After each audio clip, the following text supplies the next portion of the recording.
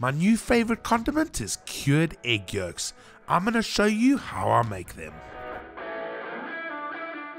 I found the easiest way to separate eggs is with your hands, so this is what I'm going to do. I'm going to separate the egg yolks and the egg whites. For the salt mixture, it's 50% salt and 50% sugar. So there's our salt and 50% sugar. I used 1 cup salt, 1 cup sugar. Give this a mix. When you have your salt and sugar combined, make little crevices so that the egg yolks can fit in. Simply take your egg yolk and place it onto the salt mixture.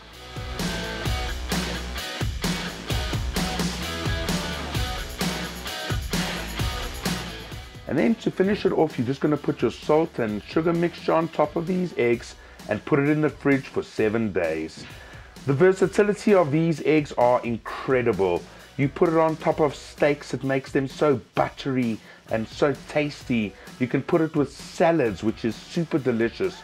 We made a prawn pasta, we put it on that, it was so incredible, so creamy and delicious. I'm going to put this in for 7 days, we'll see you back then.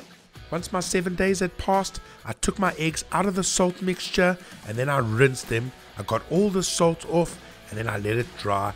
You can put it in the oven just for about half an hour on the lowest setting just to keep them dry. Then I put them on my beautiful steak. You can really use these cured egg yolks on anything from salads to sandwiches to crumb chicken to steaks. It really is such a creamy added texture to any meal and it really is amazing. Thanks for watching and keep on cooking, beautiful people.